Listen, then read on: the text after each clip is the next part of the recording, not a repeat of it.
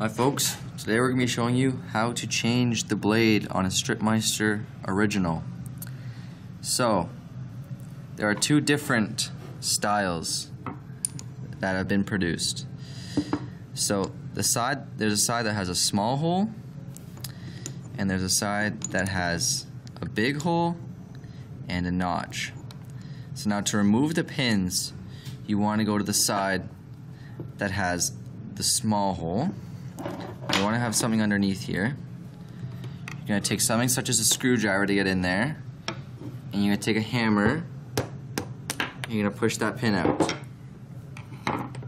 That pin's going to fall out, and you can take your knife out. It's the same on this one, and you push from the side with the small hole to the side with the big hole. Now to put it back in, you're going to flip it over, put the knife in, line up the hole, you're going to push the pin in.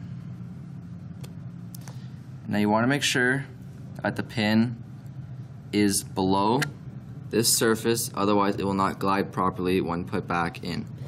Now this one is the same. You push the pin from the side with the big hole towards the side with the little hole. And that is how you change the blade on a StripMeister original.